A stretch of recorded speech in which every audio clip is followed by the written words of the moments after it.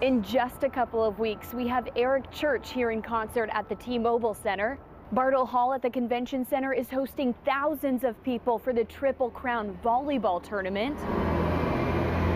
And businesses and hotels in the area are loving the boost in sales. The Marriott downtown is already sold out for that weekend. When you think about how robust and busy Kansas City is getting ready to be, just the volleyball alone has a pretty big impact.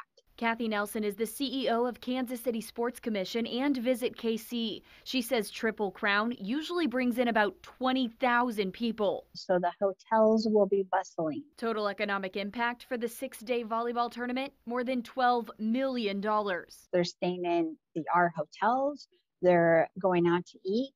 They're maybe, being transported via taxi or Uber. They might fly in, they might drive in and buy gas. Working for You, Hotels.com shows a dramatic spike in prices come February 18th and fewer rooms available. The Sheraton Crown Center only has 2 left, both the presidential suites. Hotel Kansas City has 6 rooms available at $439 per night. The weekend prior, a room is only $219. The Crossroads Hotels rate for February 18th is $359, when rooms there normally go for $222. Nelson says bustling hotels and higher rates are positive signs, especially coming out of a pandemic. I just think it's great that they'll be able to put some more money in their pockets and keep some employees on board. There's no doubt these sidewalks will be filled with people that weekend. Nelson says don't forget to be kind, so our guests come back. Next up for big sporting events in Kansas City, the Big 12 tournament, March 9th.